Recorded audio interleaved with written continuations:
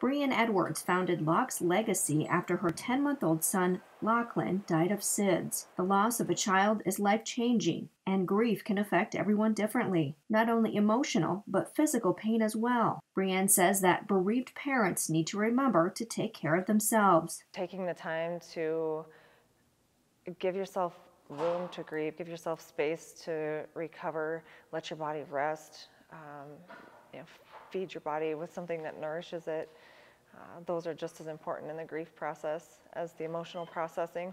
Brianne says that it's important to reach out to a bereaved parent. It's easy to talk ourselves out of showing up. We can think that there's nothing I can do anyway, I don't know what to say. They've got other people that are there, and so we talk ourselves out of being there.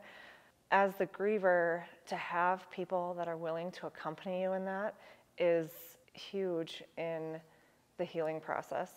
Just being there and simply listening can help a wounded heart. I just think being aware that the grieving goes on beyond what you would imagine, and that if they are visibly grieving, to just provide a hug.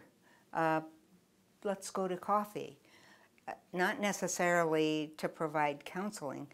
And sometimes there's not a right thing to say. You can also show support to the parents by remembering the child's birthday or anniversary of their death and extending a thoughtful message or phone call on holidays. Other ways to show support are physical care acts like doing their laundry, cooking meals, house cleaning, or giving gift cards. And lastly, memorializing the child with plaques or a bench in their name or planting a tree in their memory. Having some permanence, something physical and tangible to remember their spot is always meaningful.